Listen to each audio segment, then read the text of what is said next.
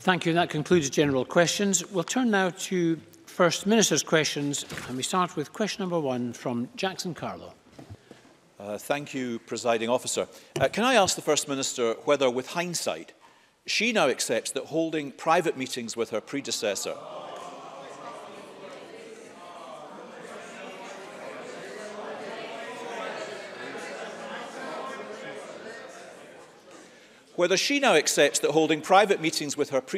to discuss allegations facing him was a mistake? And if so, when did she reach that conclusion? After the first, second, third, fourth or fifth time they met to discuss them? First Minister. Well, can I say this to Jackson Carlow? Questions have been raised about these matters. I think questions have legitimately been raised. I've set out an account of the decisions I took. But beyond that, I now intend fully, as First Minister, to respect the work of the various investigations that have now been established. Jackson Carlow, last week at First Minister's Questions, asked me to support a parliamentary inquiry into these matters. I have done so, and the Parliamentary Bureau discussed this issue earlier this week. Last week, Richard Leonard asked me to make a referral of my own conduct to the advisers on the Ministerial Code. I have done that. In addition, the Scottish Government will establish a review. I can tell the Chamber today that will be externally led. I will have no role in that. Any role I would have performed in the establishment of that, I've asked the Deputy First Minister to perform instead. And of course, there is an ongoing police inquiry. So let me say to Jackson Carlow and to the Chamber, I will answer any question to the fullest extent possible, and my government will cooperate fully with all and any inquiries. But I think other members in the Chamber now need to recognise that having asked for these investigations, they are also now obliged to respect those investigations. Jackson Carlow. She can't hide behind an inquiry and likely forthcoming police inquiry without answering the obvious questions: who knew what, when and how? Those aren't my words. Those are the words of Nicola Sturgeon in 2007, when as Deputy First Minister she was demanding answers of Wendy Alexander over donations to the Labour Party. So by Nicola Sturgeon's own definition then, we do have both the right and the responsibility to ask questions now. First Minister, we also have the right to answers too. Now, since we last discussed this at First Minister's Questions, we've learned that there were other contacts beyond those the First Minister revealed to Parliament last week. We've learned that her Chief of Staff met a former aide of Mr Salmond's not once but twice prior to the first meeting on April the 2nd. And it's been reported at one of those meetings, the First Minister's Chief of Staff, to quote Mr Salmond's team, tipped them off. She said she suspected an investigation was underway. Two inquiries will get to the bottom of all of this, but surely the First Minister does not need an inquiry to realise that if that is indeed what happened, it was just plain wrong.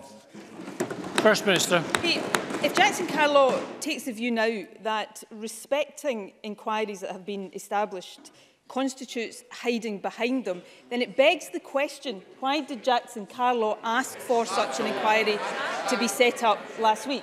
That was his challenge to me last week. Support a parliamentary inquiry. I have done that. The challenge from the other side of the chamber was to refer myself to the advisers on the Ministerial Code. I have done that as well. There will be a government review of the process, and of course there is an ongoing police inquiry. I have set out an account of the decisions I took. I've also corrected inaccurate claims that have appeared in the media. Beyond that, it is time to respect those inquiries. The inquiries that opposition members have called for and the inquiries that I and my government have supported. I think that is the right thing to do. The inquiries I've spoken about, as well as, of course, of the work of the Information Commissioner, which the Scottish Government is fully cooperating with, I think it is fair to say that the decision-making processes involved in this matter may turn out to be the most scrutinised of any decision-making processes in the lifetime of this Parliament. And that is right and proper. But it strikes me you can't call for inquiries and then refuse to respect the work of those inquiries. I will respect the work of those inquiries. The question is, will others across the chamber? Jackson Carlo. As I pointed out, First Minister, that's precisely what you did. And the problem is that you seem quite happy for advisers to you to be briefing the media on these questions as they're arising, but reluctant to actually answer them here in Parliament. And the problem here is that we have two completely contradictory versions of events. In Mr Salmon's version, the First Minister's team knew about the complaint before the 2nd of April.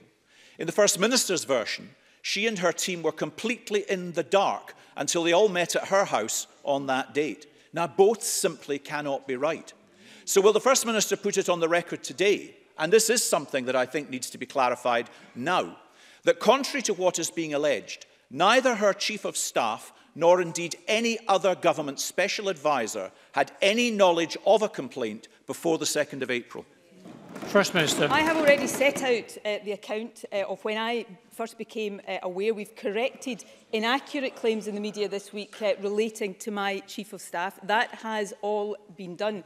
The issue now, Jackson Carlaw said, and perhaps this is a point I can go some way to agreeing with him on, that there are differing accounts of this. That is why it is important now to allow the scrutiny of the inquiries that have been established. So having called for those inquiries, having got the agreement of myself, my government, my party, to support the establishment of those inquiries and to cooperate fully with them, I think it is incumbent on all of us now to respect those processes. That's what I'm going to do. I think the question for Jackson Carlaw, is he really interested in getting to the heart of these matters, or does he simply want to continue to make party political points over them? Jackson Carlaw. I'm interested in asking questions about the matters that have arisen since I last questioned the First Minister last week. And clearly I'm concerned that her advisers are briefing the media in response to inquiries of this nature, but she seems reluctant to respond to inquiries here in the Chamber. And if nothing else, this has shown why the parliamentary inquiry, which we did request, is necessary, and why we must all hope that it can begin as soon as possible, because numerous questions beyond those I've asked today are outstanding. What did the First Minister and Mr Salmon discuss? What did the First Minister continue to meet the former First Minister as late as July last year, despite subsequently telling us she couldn't get involved? And did the Permanent Secretary approve of that final meeting in advance, or was she only informed of it afterwards? And all of us are asking, what on earth did you think you were doing? The First Minister will have to answer these questions sooner or later. So for the avoidance of doubt, will the First Minister confirm today that she will make herself available personally to appear before the parliamentary inquiry, not just as she did in her answer to me last week, say that she would be prepared to supply information to it, but that she will be prepared to appear personally before that inquiry? And doesn't she accept that this tawdry business and her handling of it in the last 7 days has fundamentally undermined trust in her government? First Minister. Firstly, just I think I heard Jackson Carlaw correctly when he asked, am I prepared to personally appear before an inquiry? Yes, I am. And as First Minister, I don't consider it optional for me as to whether or not I appear before parliamentary committees. That is a part of my job and a part of my responsibility. I can't believe that Jackson Carlaw would have doubted that for a single second. The questions Jackson Carlaw has posed today, I understand why he's posing them, but these are exactly the questions that these various inquiries will now look at. And I simply say to him again, it is incumbent on all of us to respect those inquiries. And I think perhaps more than anything right now, given that at the heart of this whole issue are women who brought forward complaints, it's incumbent on all of us to respect the ongoing police inquiry into this, and I would call on everybody to do that. Jackson Carlaw said he wanted to ask me what on earth I thought I was doing. I think I know what Jackson Carlaw is doing today in raising this issue, notwithstanding the fact that I've opened myself to complete scrutiny on all of these issues. I think Jackson Carlaw is trying to avoid talking about the mess of the Brexit negotiations that his party is making.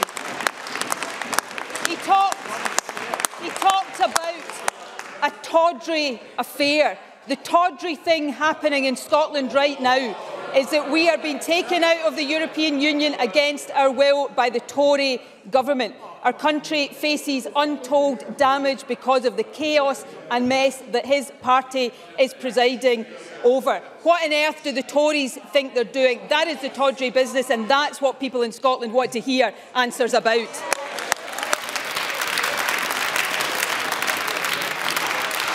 Question number 2, Richard Leonard. Presiding Officer, the establishment this week of a special committee of inquiry into the government's handling of serious allegations made against Alex Salmond is an unprecedented step, but a necessary one. It's the right thing to do to rebuild trust and confidence in a system that has been badly dented. But what also counts is how we conduct ourselves, MSPs, Parliament and Government. So is the First Minister willing to accept her government has not conducted itself in a fit and proper way this week by using vocabulary like vendetta and smear in connection with this case? First Minister. Well, I have corrected inaccurate claims that were made, and I think that is important.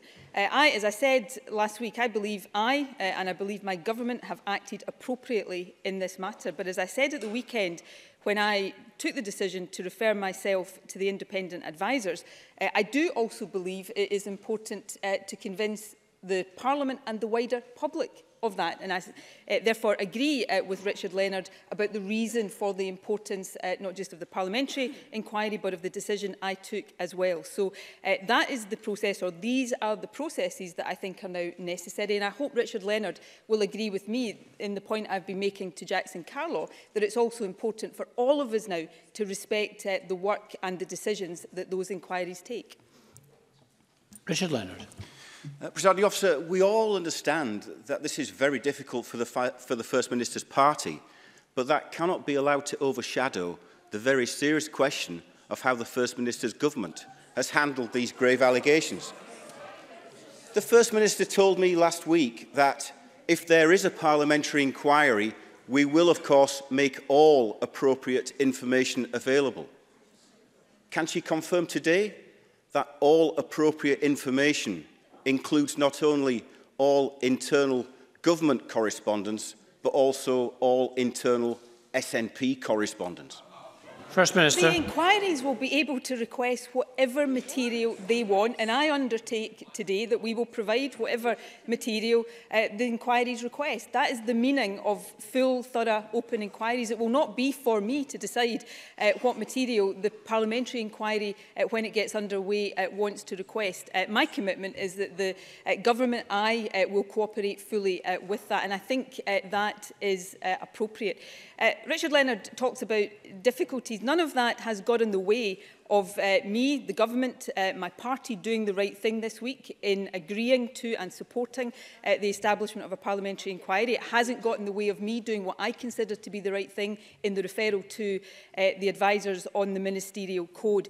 But also, and I do think actually this is a point Richard Leonard has made, and it's a point I agree with, at the heart of this, and it's the part that is more important, it's the part which leads me mostly to regret the error in the government's process that was made. At the heart of this are women who brought forward complaints, and it's important that we respect the processes in terms of the investigation of those complaints, and that means all of us respecting the fact that as well as the inquiries we've been talking about today, there is also an ongoing police inquiry, and I hope all of us will respect that in how we conduct ourselves over the time to come.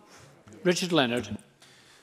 The First Minister is right. We should not forget that 2 women have been badly failed by the system, and they are entitled to answers, which is why the parliamentary inquiry must be as thorough as possible. And that means applying and following the 7 Nolan principles of public life: openness, honesty, leadership, selflessness, accountability, integrity and objectivity. So the committee must meet in public. There should be no limit on how long it sits for and how many sittings it has. And I hope the First Minister will agree to that when she replies. But there is a further issue, Presiding Officer. According to parliamentary precedent, the position of committee chair is due to be offered to the SNP, but this is an unprecedented situation. This inquiry is about restoring trust and confidence. So will the First Minister's party do the right thing? Will they step aside and ensure that an MSP from another party chairs this inquiry? First Minister. I think Richard Leonard, with respect, misunderstands my role in the establishment of this inquiry. It is not me that is establishing the inquiry. It is not me that is deciding who conducts the inquiry, when it sits, how long it sits, what its remit is, who chairs it, who is on the inquiry. These are decisions for the Parliamentary Bureau. And what I am making very clear is I will respect whatever decisions the Parliamentary Bureau makes around that. There would be something deeply wrong if, having supported an inquiry into these matters, I then started to try to dictate, even if it was in responding to questions from Richard Leonard, I started to dictate the terms on which that inquiry was to be conducted. These are matters for Parliament, and the commitment I give Parliament is that I and my government will cooperate fully whatever the terms Parliament decides on.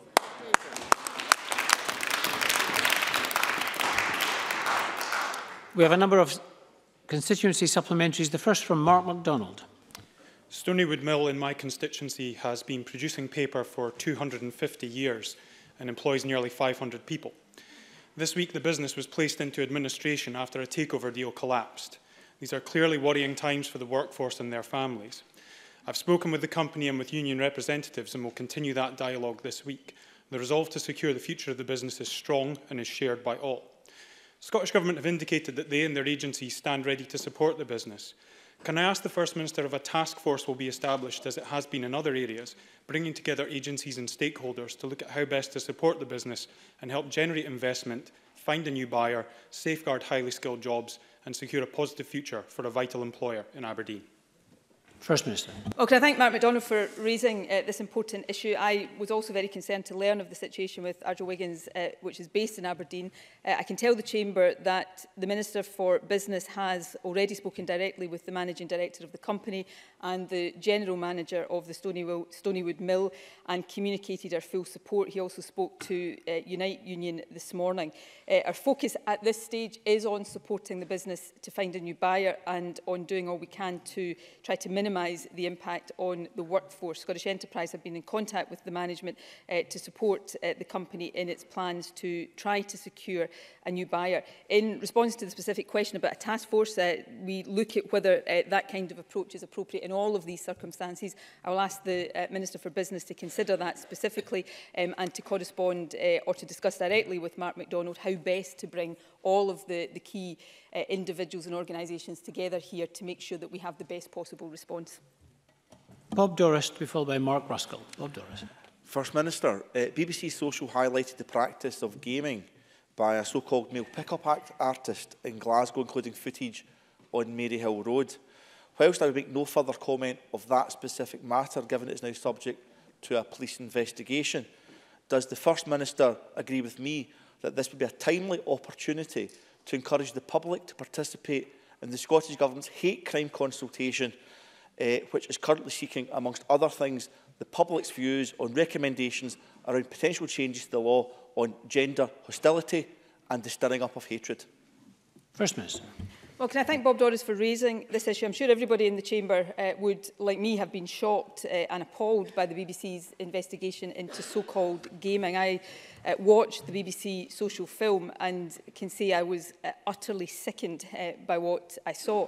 It did indeed, though, as Bob Doris says, highlight why there is such a clear need for action to be taken to tackle gender-based prejudice and indeed gender-based violence. Lord Brackadale's view in his report on hate crime was that there are patterns of offending which relate particularly to hatred based on prejudice towards the victim's gender and which should be addressed through reformed hate crime legislation. The current consultation seeks views on how best to tackle misogyny and gender-based prejudice in Scotland, and I would certainly encourage everyone who has an interest in this area, which should be all of us, to make their views known through the consultation process, which runs until the 24th of February.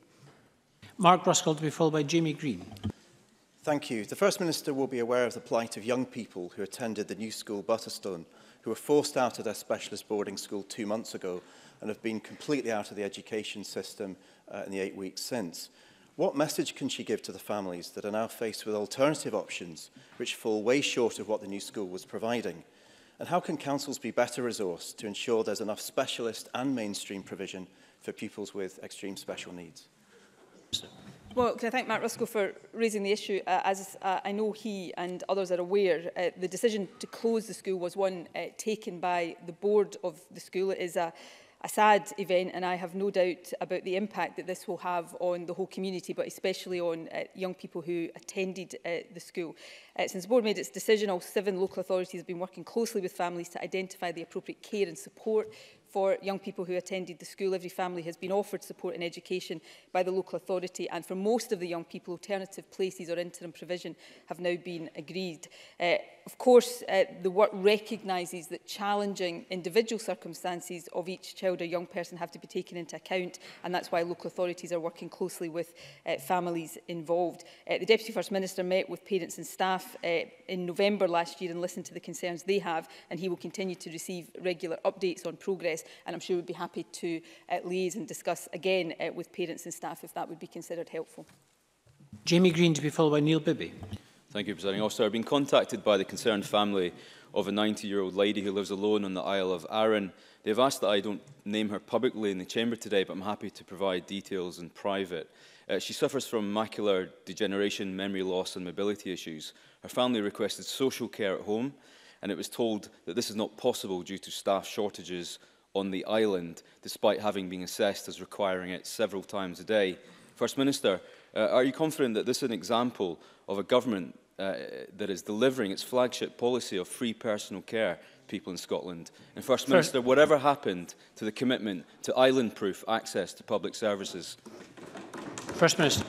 Well, as I hope Jamie Green will appreciate, I don't know the details of this individual case. It certainly raises concerns in my mind, and I know with the Health Secretary as well. I completely understand why he hasn't named the individual, but if he wants to pass, as he indicated he would, the details to me and to Jean Freeman, I can give an undertaking that we will look into that as quickly as possible and then reply to him. I don't want to assume that suggests there are wider issues here, but if there are any wider issues that this case suggests are in play here, that is something that the Health Secretary will discuss with the local health board and the local authority. So we're very happy to look into this and take whatever action is considered necessary. And Neil Bibby. At a time when council budgets are under pressure and teachers are raising concern about workload, SNP-led Renfrewshire Council will this afternoon consider increasing primary 2 class sizes from 25 to 30. Is this not another example of the impact Scottish Government cuts are having on local communities, including in the Finance Secretary's own backyard? And what does this say about the First Minister's statements, both that local councils are getting a fair funding deal and that education is her #1 priority? First Minister. Well, of course, in the draft budget, we offer to local government a real terms increase in the funding they have for day-to-day services like education. We also have seen in the last couple of years a rise in the number of teachers working in our schools. Obviously, we will have discussions and votes in this chamber on the budget over the next few weeks, and I repeat the offer that I've previously made to Richard Leonard to Neil Bibby. If Neil Bibby's view is that the government should be making additional resources available to local government, then we are very happy to listen to suggestions from Labour about where those resources should come from. There are no unallocated resources in the draft budget, but we remain happy to discuss with other parties, and if Labour ever get round to bringing forward any constructive suggestions, we will be happy to engage with those. Question number 3, Patrick Harvey. Presiding Officer, to listen to the opening questions from Labour and the Conservatives, we'd be forgiven for thinking that the country wasn't facing the biggest political crisis for generations. And perhaps that tells us something about why a parliament dominated by those two parties has brought us to a situation in which the word omnishambles sounds like timid understatement. I recognise the First Minister's position that extending or revoking Article 50 are necessary and that a people's vote is necessary. These options clearly must be taken. And both May's deal and no deal have clearly been rejected. The UK government must be under pressure to accept this. But the First Minister has also said for a long time that the case for Scottish independence depends on a material change of circumstances. Given the level of chaos, there is no single aspect of these circumstances which hasn't changed beyond recognition since 2016. The First Minister has spoken to the Prime Minister this week. Can she confirm, did she explicitly raise independence during that discussion and make the case for Scotland's right to decide about our own future in that conversation with the Prime Minister? First Minister. I think the Prime Minister is very well aware of my views on independence. I support independence, and I think the sooner Scotland is independent, the better for all of us. On the issue of Brexit, I think Patrick Harvie is absolutely right. The Prime Minister right now is in the process of driving the whole of the UK off of a cliff edge. But right now, Jeremy Corbyn is sitting in the passenger seat of that car, taking the UK off that cliff edge. It is disgraceful the way in which both the government at Westminster and the official opposition have failed to stop this catastrophe developing. Obviously, there's some water to go under the Brexit bridge over the next few weeks. But let me be very clear about this, as Patrick Harvie has said. I think the case for independence and support for independence grows with every day that passes. And I think it is essential, given the catastrophe that Scotland faces, to our economy, to our society, to living standards, to prospects for the next generation, to our reputation in the world, that that option of independence must be open to people in Scotland. And when people in Scotland have the ability to choose independence, I believe the country will opt to be an independent country. Patrick Harvie.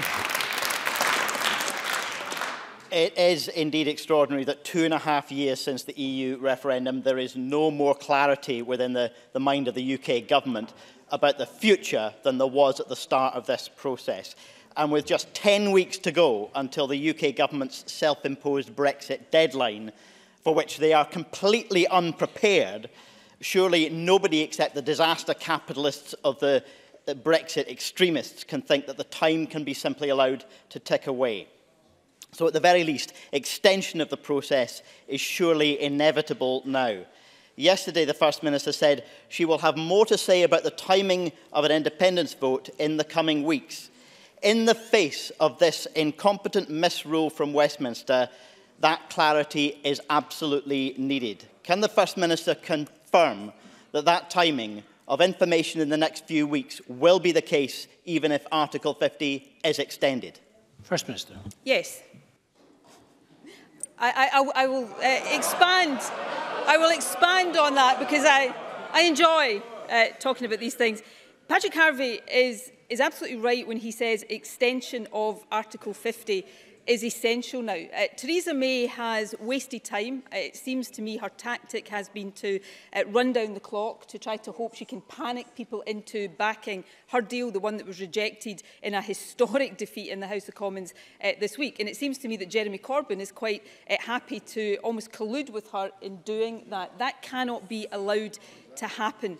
Article 50 should be extended, and I think that across the UK, the issue of EU membership should go back to the electorate. But of course, it could be that the extension of Article 50 is simply a reprieve from Brexit and not a solution for Brexit. So yes, there is water to go under the bridge in the next matter of weeks, and when it is done so, I will make my views on the timing of a choice on independence clear. And it is then, of course, for all of us who support independence, and that certainly includes me and it includes Patrick Harvie, to get out there and make the case, because I believe that that case has been strengthened by what has happened in the last 2.5 years. And if we get out and make that case, then people in Scotland will choose to be an independent country, and we can get on with building a better future than the one offered to us by the chaos and incompetence of Westminster.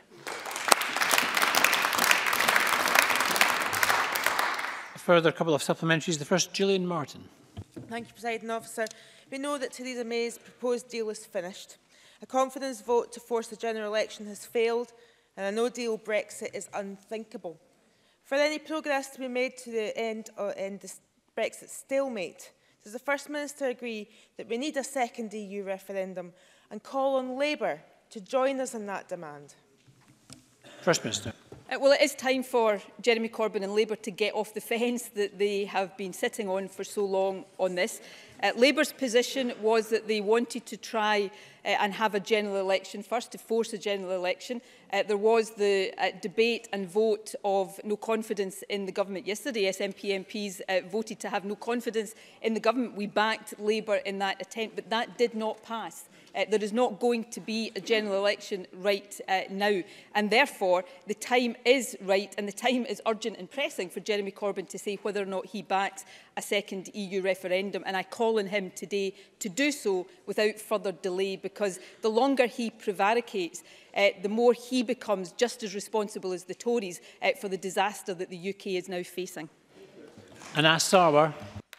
Thank you, Presiding Officer. Cancer touches us all, so as the co-convener of the cross-party group on cancer, today I am pleased to be part of publishing the report into the implementation of the Scottish Government's cancer strategy. This was led by experts, professionals, charities and campaigners.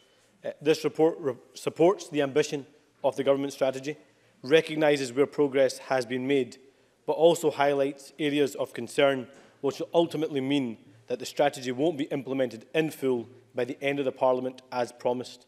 Does the First Minister recognise the impact of workforce planning issues and high vacancy rates in undermining the ability to diagnose early, to treat quickly and therefore improve survival rates?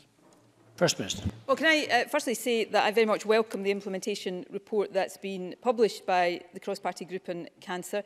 I think it says that real progress has been made. I mean, the report, as Anas Sarwar has said, marks the halfway point in the strategy's 5-year lifetime, and it finds that 47 out of 54 of the strategy's actions and investments have been completed or are on track. It does raise concerns around staffing, and we recognise there are challenges in recruiting the right specialist staff for some services, which is why the Scottish Cancer Task Force is already feeding into the development of our integrated workforce plan, which of course aims to address workforce needs right across Scotland. I would simply say in passing that of course the challenges of staffing are going to be exacerbated by the prospect of Brexit, and I think that's something all of us should keep in mind. I know the Health Secretary met with the Cancer Coalition, I think earlier today, to discuss how we continue to drive forward the strategy, but the implementation report that's been published by the cross-party group will be a helpful contribution to making sure that we do exactly that. Gordon MacDonald. The UK Government this week announced, using Brexit as a smokescreen, that pensioners living with a younger partner would be forced to move to universal credit rather than pension credit, costing couples up to £7,000 a year. Does the First Minister agree that this shameful approach to our pensioners should be ditched immediately, and will she join me in once again demanding a halt to universal credit? First Minister. Well, it's interesting whenever universal credit is raised to look across and see how many Conservative members are studiously looking at their phones rather than engaging in the discussion. This decision is absolutely shameful. Basically, it says to pensioners that in future, if one pensioner's partner is under pensionable age, then they will require to apply for universal credit. Now, that may not sound a particularly big thing until you consider that that will cost some of the poorest pensioners in the country up to £7,000 a year. It is absolutely disgraceful, and yet another reason why universal credit should be halted in its tracks. So I repeat again today the call I have made many times for the UK Government to do just that, but I also repeat the call that I've made many times in the past for responsibility for these matters to come to the Scottish Parliament so that we can take our own decisions and not be at the mercy of the decisions taken by an uncaring, unfeeling Conservative government. Question number 4, Claire Adamson. Minister, what progress has been made in reaching a deal over teacher pay? First Minister. Negotiations are ongoing and progress is being made. The Scottish Government has made an enhanced proposal to the EIS and has asked COSLA to also agree this. That proposal would mean that all teachers would receive a minimum 9% increase between January 2018 and April 2019, with a further 3% in April 2020. That's a clear indication of our commitment to recruit and retain teachers, and it is the best offer in the public sector anywhere in the UK. I urge COSLA to adopt this proposal as a formal offer, a necessary step to resolving the dispute, and if it does so, I also urge the teaching unions to consider this favourably so that we can bring discussions to a positive conclusion. Claire Adamson. I thank the First Minister for that answer. Can I ask her to confirm that the funding for the pay increase will come from government in addition to the enhanced local government settlement for the coming year? And can also ask what timescales going ahead are for finding agreement with all parties involved in the process? First Minister. Well, firstly, yes, I can confirm that any additional budget allocation to fund a negotiated agreement will be met by the Scottish Government, and that this will be in addition to the enhanced local government settlement for the coming year. It will not come from the education budget. On timing, teachers' pay negotiations, of course, are a matter for the Scottish Negotiating Committee for Teachers. However, the next SNCT pay meeting is scheduled for the 28th of January, where we hope that all parties can reach agreement on an offer that can be put to the teacher union's membership, hopefully for ratification. Tavish Scott. Thank you, Presiding Officer. Why does the First Minister believe that teachers are contemplating strike action? First Minister. Teachers want to see a good pay rise. I believe they're being offered a good pay rise. I believe they were being offered a good pay rise, but the enhanced offer underlines that fact. I would stress this point again. If this enhanced offer made by the Scottish Government is firstly agreed to by COSLA and then agreed to by teachers, it will mean that in April this year, teachers' salaries will increase by 9% compared to what a teacher will get in their pay packet this month. That would be the best pay rise for any public sector worker anywhere in the UK. So I think it's a good offer, and I really hope we can, over the next few weeks, get to a point where it is accepted. It's fair to teachers, it's also affordable, and that's a key consideration for the government. And it means we will resolve a dispute over pay, and that absolutely is in the interest of young people across the country. Question number 5, Miles Briggs. To ask the First Minister what the Scottish Government's response is to a letter signed by all stroke clinicians in Scotland calling for urgent introduction of a thrombectomy service. First Minister. Thrombectomy for stroke is a relatively new clinical intervention. We recognise that it can significantly improve outcomes and quality of life for people who've suffered an ischemic stroke. That's why the Directors of Planning Thrombectomy Advisory Group have produced a national planning framework for the provision of this intervention for Scotland. The framework will be presented to the National Planning Board at their January meeting and will then provide the basis for the implementation and spread of thrombectomy provision in Scotland. Miles Briggs. I raised this issue with the First Minister in September, and I know she's aware that the NHS England's long-term NHS plan makes a commitment to invest further in thrombectomy services in England, and that's expected to not only improve care but also to deliver in long-term care cost reductions. As it stands, Scotland has no thrombectomy service whatsoever, NHS Lothian having withdrawn that service last year. So can I ask the First Minister, will she guarantee today that stroke patients in Scotland will be able to receive a thrombectomy this year?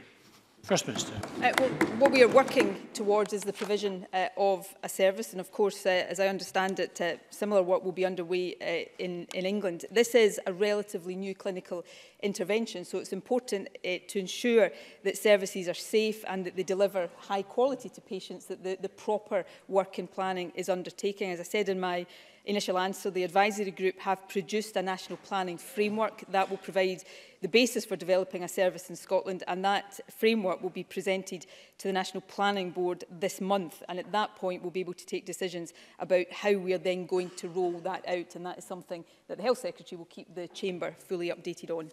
And Monica Lennon. Can the First Minister confirm whether the commitment to thrombectomy in NHS England's long-term plan comes with equivalent Barnett consequentials, and by how much? And will she guarantee that any such consequentials will be invested in supporting the further development of thrombectomy to make sure we don't fall behind the rest of the UK and Europe? First Minister. Well, I will get back to the member on whether there is a specific provision in consequentials flowing from the decision in England. I would suspect not. I think that decision came after the budget decisions. Also, often these consequentials are rolled up and are not specific in terms of what particular lines they flow from. But that aside, we are, as I've set out, we are determined to see a service rolled out in Scotland, but it's absolutely vital that that's done on the basis of proper clinical planning, and that's why the process that I outlined in response to the previous question is so important. As I said earlier on, decisions will be able to be taken after the National Planning Board this month, and Jean Freeman will keep members who have an interest in this fully updated. Question number 6, Alex Rowley. To ask the First Minister what impact reduction to local government budgets could have on the national performance framework. First Minister. Well, despite a reduction to the Scottish Government budget as a result of UK Government austerity, we have maintained the overall funding for local government as a share of overall spending at around 27%. We have also provided a real terms increase in both the revenue and capital support we provide to them in our most recent budget. The National Performance Framework sets out a clear purpose to create a more successful country with opportunities for all of Scotland to flourish, and providing local government with a real terms funding increase reaffirms our commitment to a strong partnership with local government and will allow us to meet our shared ambitions for the people and the communities that we serve. Alex Rowley. That's good and well, but the reality for the majority of people is real cuts to local services and communities up and down Scotland, and £5 million being cut from frontline school budgets. In Clackmannanshire, a council on the brink of collapse. In Edinburgh, a bins line uncollected because of cuts. In the Highlands and in the Borders, closing public toilets, closing leisure facilities. Right across Scotland, libraries, music lessons, swimming pools, education, social care, cuts, cuts, cuts. When is the First Minister going to wake up to the reality of, yes, failed Tory austerity, but also the failure of her government when it comes to protecting vital public services?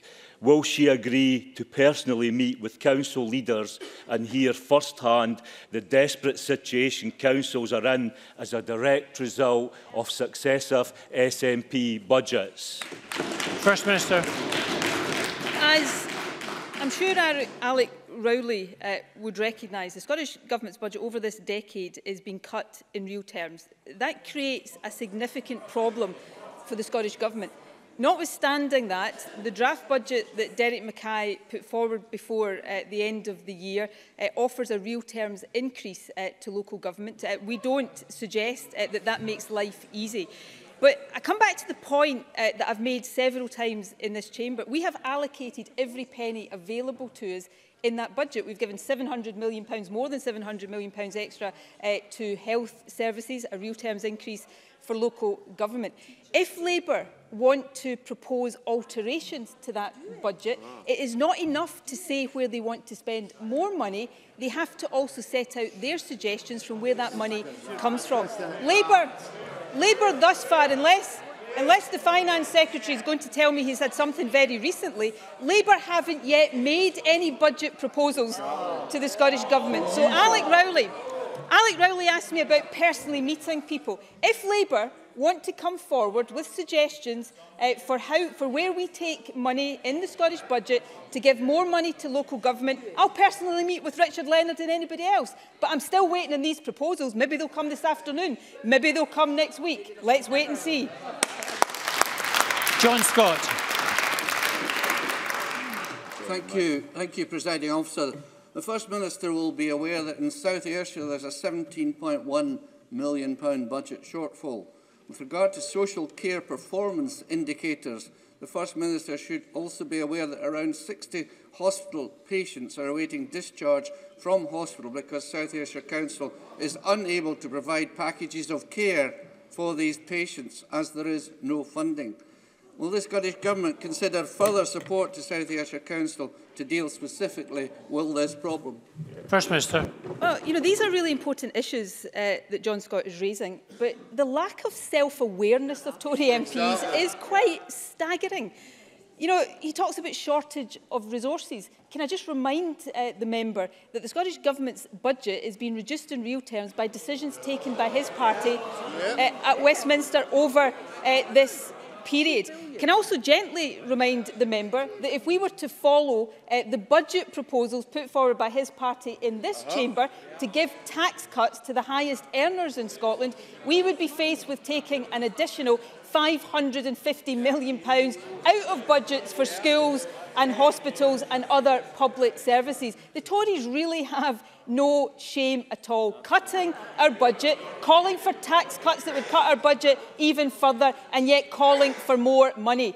You know, maybe when the Tories get their own sums to add up, they'll be taken seriously when they ask questions like that in this chamber.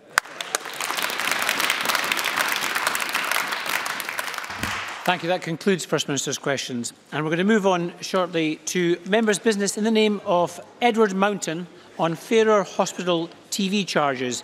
But we're just going to have a short suspension while the public gallery has time to change and ministers and members to move seats. A short suspension.